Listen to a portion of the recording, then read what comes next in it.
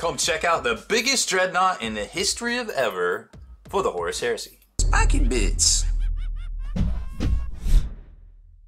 What's up, Hobby Maniacs? Rob Baer with you again today, taking a look at the Custodes brand new Telemon Dreadnought. This big baddie is definitely large and in charge when it comes to the Dreadnought scene. Now, I haven't compared it to a Leviathan Dreadnought. I don't have one of those together, but I know they are on a similar size base, so it is possible they're about the same size each. Now, they did post up a picture of the size comparison of these on Forge World's Facebook page, but I remember it definitely outranking the Contemptor class, but again, don't have a comparison to the Leviathan. So we know those two are the big heavyweights out there in the Dreadnought arena. Now, this particular model, I don't think at this time, at least when we recorded it, is available separately, or to order from Forge World at least. I'm sure it'll be a new release here at some point. We picked this up from Warhammer Fest a few weeks back on Memorial Day weekend. So you can see here, there's the goods right there, and there is the ginormous Dreadnought, or Dreadnought size base. I actually think, man, I think that's the same one that the Lord of Change comes on, glancing over at my display case right here. So I'm not exactly sure that this is the same size as the Leviathan. It might actually be bigger. So let's take a look at the components here at the very least before we start diving in. Now, there is two different weapon options currently for this big baddie right here. There's the exploded view. You can see all of the different parts. You got the, from the, I don't even know how to say this, and I'm not even gonna try, but the bolt launcher that goes on top, kind of dorsally, I guess, top mounted, whatever you wanna call it there. The two different legs, shoulder joints, the upper sarcophagus, your missile vents, 6 and 7 are your missile vents right off the back of that bolt launcher there. Then you've got the head, which of course slots in, very similar to what we've seen in the past, especially with the Leviathan Dreadnought itself. Two different arm mounts right there, which are very similar, again, to the Leviathan. The hip, left lower leg, your hips right here, kind of like a ball and socket type deal, so obviously a lot of posability here. Bolt launcher mount, which is going to be your piece right here that looks like it could kind of faux swivel. Not exactly sure yet. We'll run that down here in a second. Your different legs, your engine, your pauldrons right here. Boom and boom, left and right. More sarcophagus bits. Right counter and left counter. Oh, that's on the flanks right here.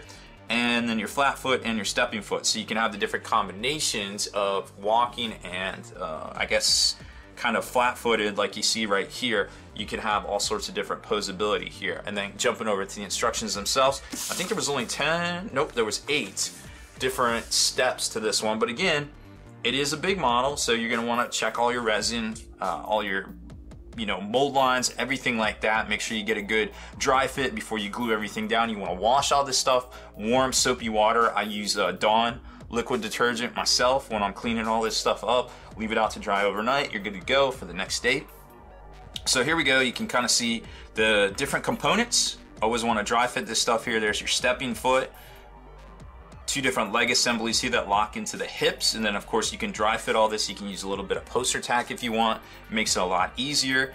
Then your top sarcophagus, your upper sarcophagus. So it looks like you have to glue the head in just like the Leviathan first with this upper sarcophagus type deal. So if you want to paint this separately and in stages, I would definitely recommend keeping all of these parts off to paint them separately. Maybe gluing the arms on separate together here, which is fine. And we'll look at some magnetization options there, but that would be my gut instinct right there. And there's our bolt launcher with the missile vents, and you can put it in and kind of make it posable up and top. So it looks like there's going to be interchangeable hard points on the top, the dorsal mount up here, and then you've got the two different weapon arms that I believe are separately sold.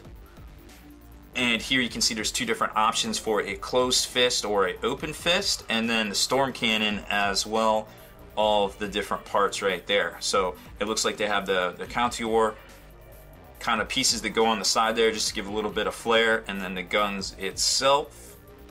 Each weapon is designed to be assembled for both the left and right arms of the Dreadnought. So depending on what you want to do there, you can kind of mount it in. So there you can see this is what comes with this kit. And then of course you got the two different weapon options at current time, which are right here, the Telemon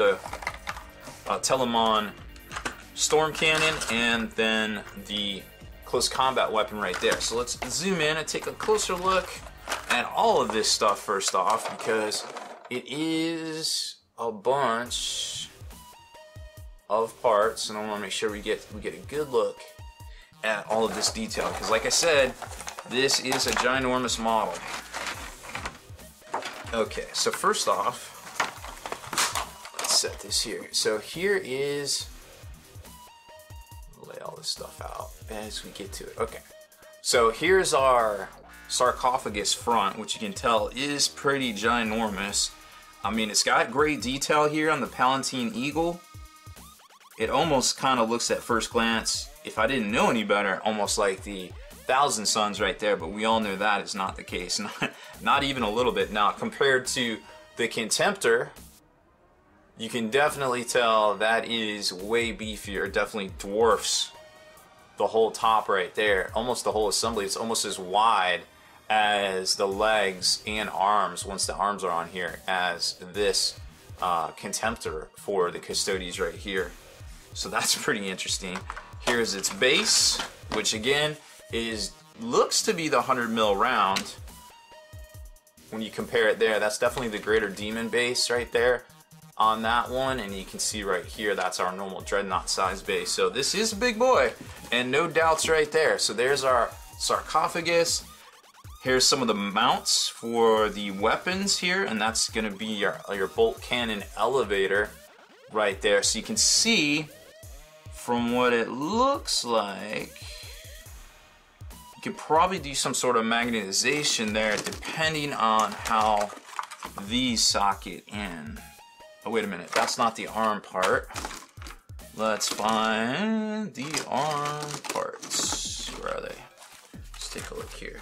That is, oh, that is the arm part. 9 goes down to the arm. Okay, so that is the arm mount. So that's them right there. And then that attaches to this somehow, which looks to, that's weird. How does that work? Did they actually put in room? Oh wow, look at that. They did put in room for magnets. So that is perfect. So that is the mount for the storm cannon. That is the lower half of the arm, and they mate perfectly right there. So that is actually already pre-drilled for magnets. That's pretty neat. So I couldn't tell you what size that is. That definitely looks like a 1/4 inch right there. Let me see, do I have a tape? No, I do have a tape measure handy. So let's take a look at that. So we're looking at roughly,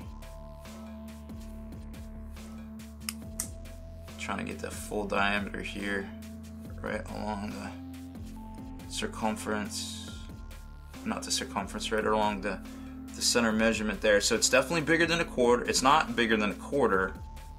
So we're looking at 1, 2, 3/8, bigger than 3/8. So 1, 2, 3, 4, 5, 6, 7, 7/16 it looks like wide. I imagine that's in diameter. You might be able to get 3/8 right there. 1, 2, 3. No, 3/8 is too short. Well, you could do it with 3/8, whatever your standard size is, and that definitely looks to be at least, because there's going to be a recess here where it's going to lock into there. So you're probably looking at, I would say that's at least 1/8. So if you got two, maybe 3/8 by 1/8 magnets, it's going to be a little shorter than that diameter, but that would definitely lock you in right there. Just my gut feeling right there, but obviously get it, check it out. Go through your magnets and see what will fit it right there. So that's really cool to see. That's the first time. I mean, definitely we didn't see that with the Leviathan, right? That's the first time we've seen magnet holes pre-drilled for these bad boys there. So since we got this out, let's take a look at the bolt cannon itself. Wow, look at that detail on all those missiles. Holy cow, that's crisp. That is pretty sweet. And then we got all the vents right here, and then there's going to be the two little vent pieces right there. Looks like a piece of mold got stuck. Whenever you see something like that, you want to make sure you get in there with your X-Acto blade and scrape that out. That is not going to hold paint. So that's going to be a bare spot. Once you prime it, paint will never stick to that. So if you ever see any of that light blue mold RTV rubber right there, you're always going to want to scrape that out. So this looks pretty cool. Looks like the wires. Yep, so you can actually mount this. This doesn't look like it's fake.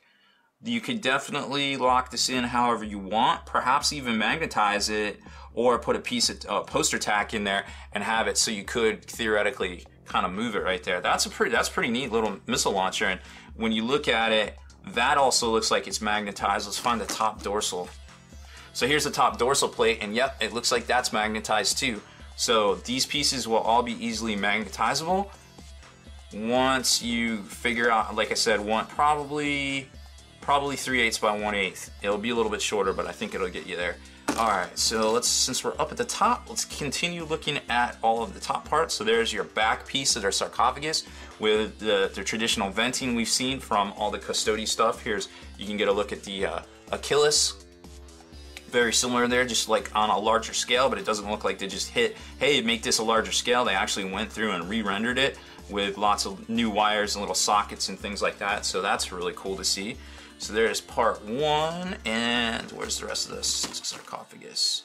Wow, those pauldrons are huge. Holy cow.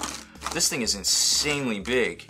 So that's gonna go on the back here, which explains why it's, with that extreme size, you're gonna be looking at a lot of issues with undercuts and things, and that probably explains why it's two different pieces there. Okay, so here is your arms. So these are your arms that are gonna socket into here. So you're gonna be able to set, oh actually nope, it's like this. Yep, there it is. So you're gonna be able to set the angles that you wanna put the arms, and the arms are gonna lock in right here. So kind of like that, right? I think that's it. Yep, there it is right there. Wow, this thing is so huge. Holy cow. I love this thing. I'm in love with this model already. This thing is tight.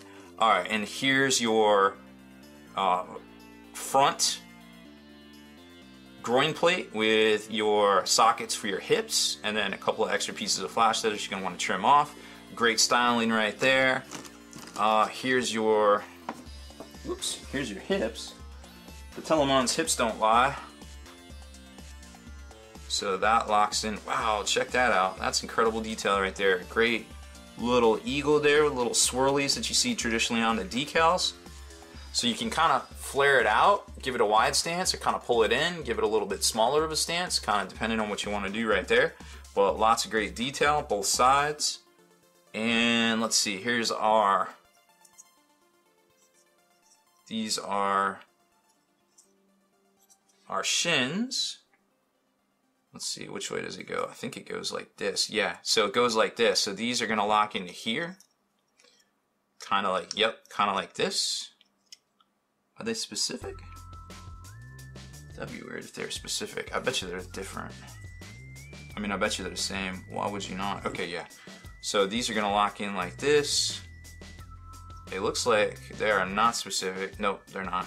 So they're gonna lock in like this, and those are gonna give you your shin plates right there, which will leave you room to lock in whichever feet you choose from, whether you're going the flat foot right here, or if you're going with the striding foot. This is a striding foot actually. That's the plane that you would mount it to. That is a chunk of resin. I mean, that's almost bigger than a Space Marine right there, which is pretty crazy when you think about it.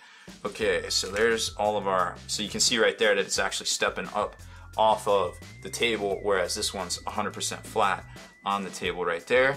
What else do we got? Oh, these are the pauldrons. Check this out. These are ginormous as well. So these lock in here somehow. Looks like they slot into right there to those grooves, to those hemispherical grooves. Yep, they sure do. Wow, look at the profile of this thing. Holy cow, this thing is easily dwarfs the other Dreadnought. The other Contemptor Dreadnought. That is just crazy talk right there. Whew, man, this thing is big. Okay, so there's that. There's the other one, and it's got some great styling here. Lots of good little bolts. Let's see, we got lots of bolts. Little kind of fleur-de-lis pattern right there that you can, I guess you can put it on the front or the back. No, it has to be on the front. This is, it doesn't look like it'll go either way, so that is going to be the front for sure. You can kind of see in the cast, you can kind of see some little swirlies there, like this was 3D printed and then cast maybe, but only in this piece right here it looks like. Yeah, only in that piece right there. So I'm not exactly sure what that's about. Maybe it's the mold release or something. No, it's not coming off. I was thinking maybe it would just be an impression from the mold release. So maybe they didn't shave this, or maybe they didn't file this down too much, or you can do that acetone technique where it takes off the little lines from 3D printing. But they look to still be on this one here, which I think would be the model's left powder run. But that might just be a little oversight, or it might just be a little overzealous kind of complaint right there. But the thing still looks great, and I don't even know if after you prime it, if you would even be able to see it, to be honest. And then there's the head right there, and the courtiers, and the exhaust for the back launcher. And I think that's it for the main parts. Now remember, like I was saying, you're probably going to want, because if you attach that head, and that is a ginormous head, so if you're going to want to paint that separate, you may want to actually paint it separate, or if you wanted a different color, you may actually want to paint it a different color, and then glue your assemblies onto here, and then maybe tape that off or something, and then do the rest of the pieces there. But there's lots of, if you're into airbrushing to get things done, there's lots of easily airbrushable parts here that I think will go down great. Now here's the, we already looked and discovered that that was magnetizable, but here's the bolt cannon itself, which, funny story, is literally bigger than the Contemptor from feet to head. How hilarious is that? Wow, that is a rather large gun right there. Holy cow. But incredibly detailed. You can see all sorts of rifling right there. You got some power packs, great little barrels, some flaring, all sorts of things right there. And then of course, we've got the bolt cannon arm, which, let's clear this out a little bit. Dump all these. So you've got your two different sets of open and closed fingers right there. This is in itself the hand, which is going to lock into right here. And then that,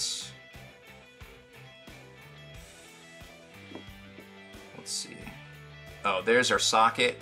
So there's our socket, there's our pivot armor plate that's going to go across right there.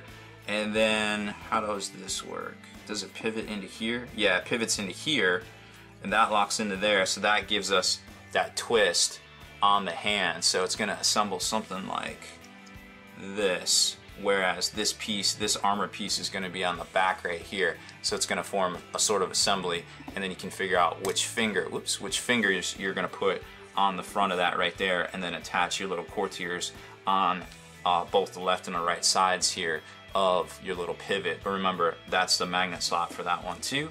So there it is. Man, this thing's crazy. Now normally when we unbox these sort of things, we talk about the rules for them, but unfortunately at this point there is no rules for them. So I don't know if when it goes live on Forge World's site that there will be rules for this in the download section. Remember, we don't exactly know what's going on with the Horus Heresy series, with the untimely death of Alan Bly. So maybe it's going to 8th, maybe it's going to 7th, maybe there'll be rules for this in 40K, maybe there'll be rules for this in Horus Heresy. It's really hard to say at this point, unfortunately, but this is a really exciting model that I think a lot of, Dreadnoughts are always a fan favorite, and now in 8th edition, with all the toughness values and things like that, I think this is going to quickly easily become just as popular as the Leviathan Dreadnought itself. So that's all we got here. We can't go over any rules because there's actually, I would bust out the book. I have it right here, I assure you, the Inferno book, but there are no rules in here for it, and there are no rules in here to try to even figure out what some of these weapons will do, I guess. To be honest, it's just really hard to say at this point. It's all pure conjecture, and I try to avoid that as much as possible. So we'll just end it here. If you like our video features here on the channel, make sure you subscribe to us, turn on notifications so you can be the first to know when we post new videos, and like and comment on them, and head on over to thelongwar.net. That's the home of the battle reports for exclusive content, early access videos, and more. Become a veteran of the Long War today.